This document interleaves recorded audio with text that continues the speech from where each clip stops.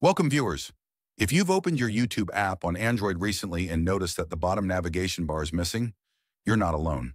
This frustrating bug has been affecting users worldwide, making essential features like Home, Shorts, Subscriptions, Library, and your profile icon disappear.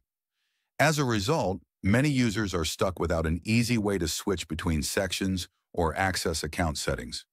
Google has officially acknowledged the issue and is currently investigating it, but there's no permanent solution just yet. Interestingly, this bug doesn't seem to affect all devices, but rather certain Google accounts, and it impacts both free and premium users.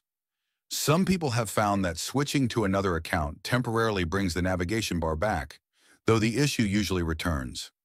Others are getting around it by using the mobile browser version of YouTube at m.youtube.com, where all features still work properly. A few are even resorting to voice search or direct links to reach specific parts of the app.